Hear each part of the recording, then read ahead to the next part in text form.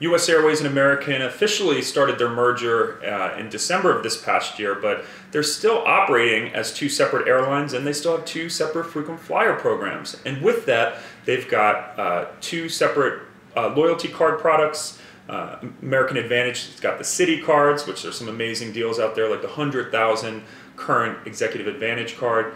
And US Airways has the Barclay card US Airways product, which is pretty valuable, 40,000 miles after first purchase, which is great, no minimum spend.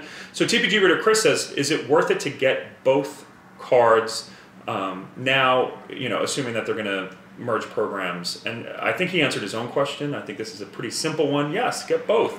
Two different issuers. Barclay card is a little bit more strict when it comes to giving credit, but especially if you've never had one of their cards before, your approval, and if you've got a good score, you should be fine.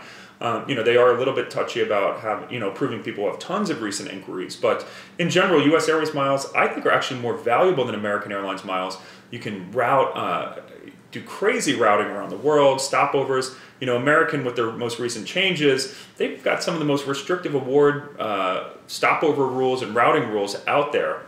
Advantage miles are very valuable, but if I could have one or the other, I think I could go further, no pun intended, with US Airways miles. So at some point, probably in 2015, the programs will merge. So if you're focused on building up both balances now in the future, you likely will be able to merge them. However, as we've seen recently, changes can and will happen. So, I would recommend using your miles sooner than later, because some of your most, your favorite awards may not actually be there when the programs do finally merge. But that being said, there's plenty of ways to use your miles and to build up even beyond just credit cards. So I say go for it, but have a strategy in mind.